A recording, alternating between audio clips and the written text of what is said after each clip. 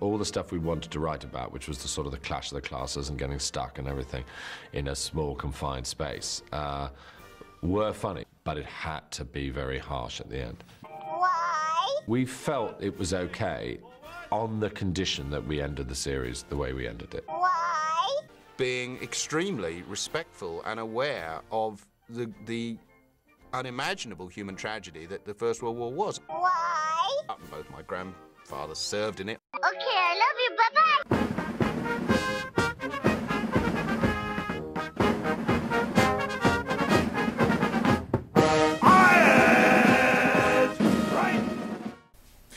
Hello ladies and gentlemen, and welcome to Classic Corner. So today we're going to talk about Blackadder Goes Forth, which is the finale of the series of the Blackadder series, you know. Blackadder Goes Forth it was my second favourite season originally when I first saw it. Yeah. Until I saw the third, and then the first. And then the fourth, and yeah. I mean, quickly tell me about the whole thing, because you said before me about you had the consistency of the tone for it. Well, the tone basically is, well, if you watch a documentary called Blackadder, the whole Rotten Saga, they cover how, when they came up with the fourth season, they were going to do everything like make fun of it, the clash of the classes, all the cliches of World War I. Yes. But on the condition that they had to have a highly emotional ending. Dramatic ending of emotional. Because it was paying respect to World War I veterans. And what do you think of that? Compromise is the word. Okay, well let's before we get to that question, we'll get on to what we generally think about the episode. Okay, so what do you think of the characters? Blackadder Good is a very self-aware straight man, as he always is. Making fun is the important thing to remember here. Yeah. Making fun of the period and all the problems. Yes, with I mean obviously he was generally the deadpan person. He's the guy who's stuck in this situation. This time he plays as an officer stuck in a situation he don't want to be in, and find ways to get out of the situation. You know, any way you can, like trying to become a chef, shooting down a carrier pigeon, trying to join an acting career for some reason. Yes, and you have Baldrick, who's still basically Baldrick, which is slightly a bit more dirtier than looking, but then he's although in this one, there's a real obsession that he's representing common man because he's a Tommy. Yeah, whatever that can seem, but I don't know. He seems to be well, and I also like the other assistant, which is again George, played by Chico Boy, with the quirkiest of all quirkies of his career. And the characters I do like is got Darling, which is what's his name in Darling? Captain Darling. Captain Darling, which is the antagonist. You can argue the antagonist of the storyline. Closest is it? And you got Stephen Fry as a general, which is just talking to me like, "Don't be revolting, darling. I wouldn't look at you if you were covered in honey." You know, it was basically. What does Stephen Fry do with that accent? Is that an accent, or is that just him acting? Like basically, he was making the make of the Germans and saying that the filthy Germans, and you wouldn't lick them if they were covered in honey. Do you have any episode you like? Favourite episode would have to be the episode where they become pilots. Pilots, you say? Lord Flashheart appears yet again. Lord Flashheart, I should say, yes. Played by Rick Mail. Yes, of course. Rick Mail, yes. He does look very smart in this film, doesn't it? He does too. It's good. It's good when we go from reviewing something like Bottom, when he's meant to be very silly and downbeat, to in this show appearing once in a while as a suave, charismatic, and generally all action man, basically the kind of adventurous type person you would be with him. You know. The extra bonus of this episode is the person who plays the Red Baron. Oh, I wonder who's this person being? The Red Baron. Oh, wonder. I don't know. Is it by chance some guy named Ed? I don't know. He's very familiar. I don't know. He looks very similar. Let me just somehow edit it like some fade to remind me of something. Yeah, I sure have no idea who this guy is. But yeah, there are elements about it that does seem very appealing, to be honest. I mean, also it's very funny to see that kind of thing done. Mine is kind of a bit the pigeon one, because it shows off generally the situation. It also shows that, again, the whole dramatic series of not shooting pigeons, otherwise death. Which is ironically because you're basically sent in an environment where your blade gets shot, and which is again ironically because your blade gets shot. And so basically you're saying it's really funny, absurd to see in this big tragic war people are fighting over a pigeon. Yes, and the gunmen, the execution gunmen, are very jolly, friendly. You know, these are the friendliest executioners I've ever seen. almost makes you want to feel shot, but not quite. Yes, yes. I like some of that. And to be honest with you, when it's actually funny and then trying to make fun of it, it's actually smart and clever. You know enough what's going on. That's the reason there's a bitter pill this season, because if you watch a majority of the episodes, it's funny. Which, again, leads on to our ending, the finale of the episode. The main problem we have with this season. Now, the problem is we were very cautious about talking because this is joint based on World War I, and we were worried that our statements would be questionable a lot of times. We're concerned that what we say will not be true, and we'll end up saying, the war's not bad. Of course it is. But at the end of the day, casualties. Let's just say, to fuck with it, let's just talk about what's wrong. Well, let's just say, and I'll try to be clear about it as possible. Okay, here's the thing. I find this ending for me seems a bit of a tone shift from the rest of the series. Like they want to be more dramatic, more like a traditional BAFTA winner, if you will, and War One. And I'm just concerned that the biggest concern about this is the most common thing to do in War One. You do this in nearly every scenario in film, TV, radio, and all sorts on War One. Why is War One gets a free pass to everything, to these situations?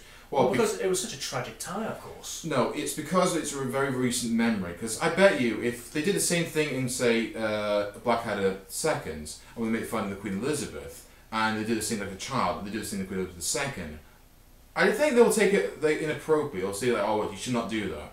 I mean, they're willing to make Queen Elizabeth I look like a 5-year-old child. They're willing to make fun of the medieval war. They're willing. Like it's a part of a fun game thing, which they were like that because it's common. Like, because remember, war was that common in that time period. Yeah. So obviously, they have kings and queens get killed off at any time, any moments. So you think, okay, that seems more like a tragic part to history, and yet they went gun with it. Like Brian Blessed on that one, for crying out loud. Brian Blessed, and yet for some reason, this is the period like no.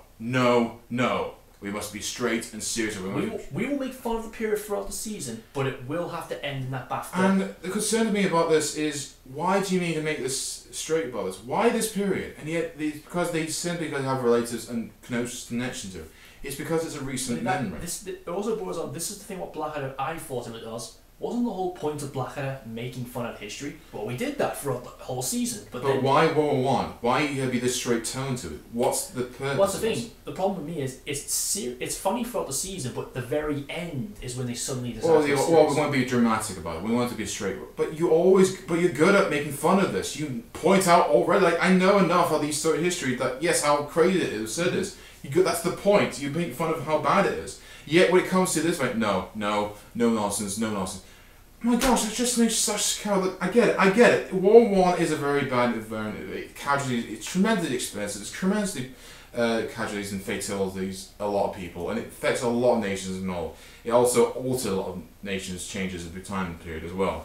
I'm just thinking, like, if you can't make fun of that, why are you set up in World War One in the first place, lads? Richard, I understand that you want to make a serious story, a respectful story. But my gosh, man, if you gotta set World War One and make a sitcom on World War One, freaking make fun of it. All the way. Look, here's philosophy, right? Is saying, like, if you're gonna make philosophy of something, if you're gonna make fun of it, go for it. Like we were saying, like well, my philosophy is, and it's a very different kind of comedy to this. Obviously, it's animated. But yes. South Park. In this season, the writers kind of have this philosophy of, if they're gonna make fun of something, they're gonna do it, and to hell with the reaction. Yes. Sometimes they get caught, and sometimes they may alter around. Even if they may think it's inappropriate, maybe dare I say a bit sick and all. Look, if you're gonna make fun of it, make fun of it. People are smart enough to know how bad it is. You don't need to tell them. Let's face it. For all of my complaining in this season, there are intelligent people behind the season. They know how to get around problems if they had to. Yes, and yet for somebody to go straight, no, we can't be. It's no nonsense. It's too much. It's too real. I hate. Look, okay. We've said it before, right? The ending, they have to end in a very harsh way. There's a better Why? way.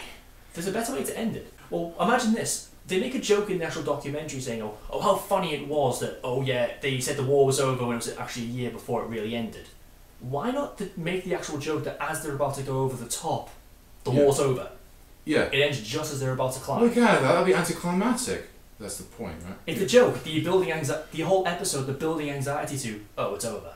But in all, We do technically like the ending, you know, the music and The piano. music, the piano music reminds me It of... is good. Yes, it is quite compelling. And I think it works mostly because it's the end of the TV season in general. And it's a finale of the franchise, yes. It works that, but the problem was that wasn't supposed to be the real ending. That Wasn't it not supposed to be? They had ideas for other seasons, Yeah. it's just things got in the way. And we understand that World War One is a period that is very concerning and it is a bad scenario event. I understand that. However, if you're going to make fun of it, again, like I said before, you're going to make fun of it. Otherwise, go just, all the way. Don't pull out last minute. just don't, please, don't go the whole. We're going to be serious about. No, if you make a joke about it, if there's a clown in the battlefield, put the clown in the battlefield. Okay, that doesn't make any sense. Exactly, it doesn't make sense. The point is, if you're going to make something humorous, or if you're going to make...